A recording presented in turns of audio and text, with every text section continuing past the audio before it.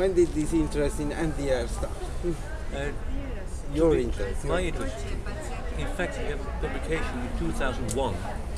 So And yes, long time ago. And we wanted to debunk EMDR, showing that it's nonsensical. And something came out that yes, the eye movements did work, but we didn't really understand why. And we published it, and then I left it. And then in 2008, Gunther and Bottom from Canada published a very good paper in behavioral research and therapy. And then our interest got re-aroused. They used our protocol from 2001 in Canada, and they had beautiful effects and very interesting data and a very good theory, the working memory theory, very well developed, clearly tested. So we got interested again, and then it was very fruitful because we did some, I think, 18 experiments in 3-4 years time. So it really made a big swing, and I was happy to see that the EMDR community gave us this prize, the International Prize for EMDR Research or something, which I would never have expected. So it was basically 2001, and now 2008 was re-aroused. So did you share skepticism at the beginning? Yeah, I was very skeptical. Very skeptical. Yes, I was in the Netherlands, I was involved in debate about this, and I thought basically it was nonsensical, it didn't make sense. So, and now after this positive empirical data, the theoretical and clinical connection with the general cognitive behavioral theory, how do you see it? It's not. So, do we have only the empirical confirmation of effectiveness, or? Well, what we have now is with meta-analysis on the clinical effects, showing that clinical effects are there. This is one, and the second is that we have an explanation in more or less solid cognitive psychological terms on what's going on. Imagination, inflation, imagination, deflation. So I think that what we try to do is understand EMDR from a psychological point of view.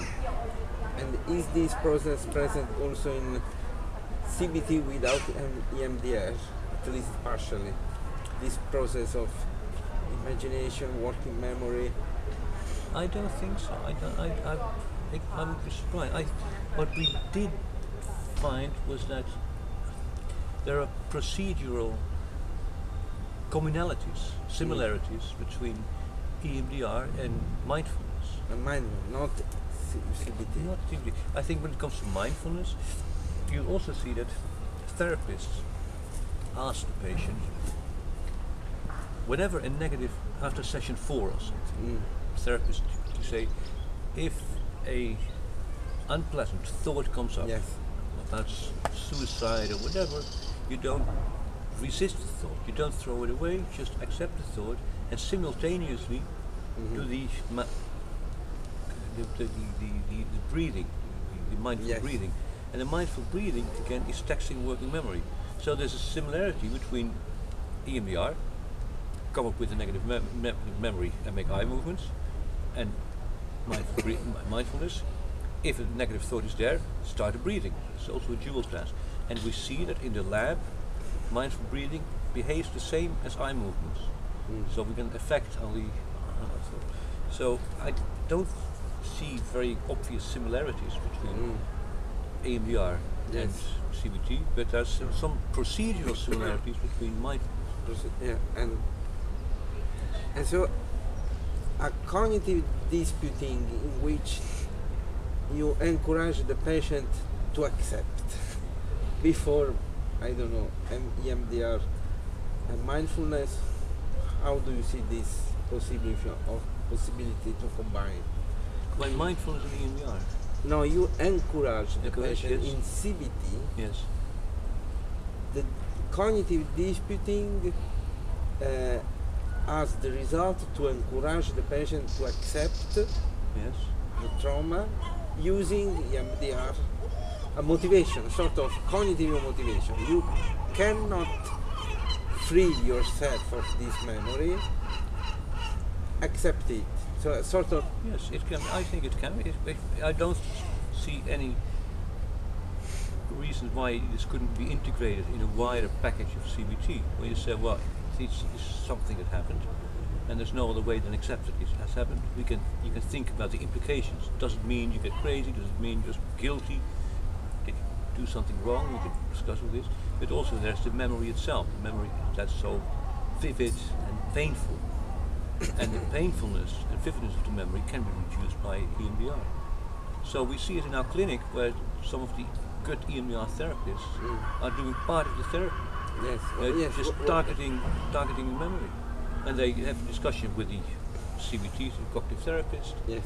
and have to get together with the cognitive therapist and a patient, have a conference with the three of them, and they're just targeting one or two of the memories in order to bring the vividness and the painfulness of this memory down. So you use the cognitive treatment to ascertain the memories on which focus the MDR or something like that? Well, it's not really that, because most EMDR people can, at least the EMDR clinicians that I am, I'm in an intervision group, and there's quite some EMDR therapists, and they're pretty well able. I mean, just to, they typically focus on the most horrible aspect of the trauma, and they just ask the patient, I mean, what's the most horrible aspect that's haunting you in nightmares, etc. But what you can do is use the EMDR as a standalone treatment, but also, I think, use it as part of a more encompassing treatment. Another question, what do you think about the application of EMDR to a very different form of pathology, worry, in which there is not very vivid memories like trauma, but the opposite. A person who uses worry, as Tom Borkovec taught us, use worry to detach from a vivid experience. I would say that, well, from working memory perspective, it should be contraindicated. Contraindicated. Because what you would encourage the worrying GAD patient to confront things and say, well, it is possible that my husband is going to die, or that, it's just see what would happen. Very concrete. He would be lying there in a coffin. He would have a financial problem. How could you deal with it and see it very vividly and clearly? But if you, I think that worry, in a sense, is the opposite of PTSD. PTSD are worried about. They have intrusions that are very, very vivid, and very lively and very clear, etc. And whereas the opposite happens to and therefore also mindfulness is contraindicated. Would be. I don't know. No, well, you could accept. Because also mindfulness would detach you. Yes. Well,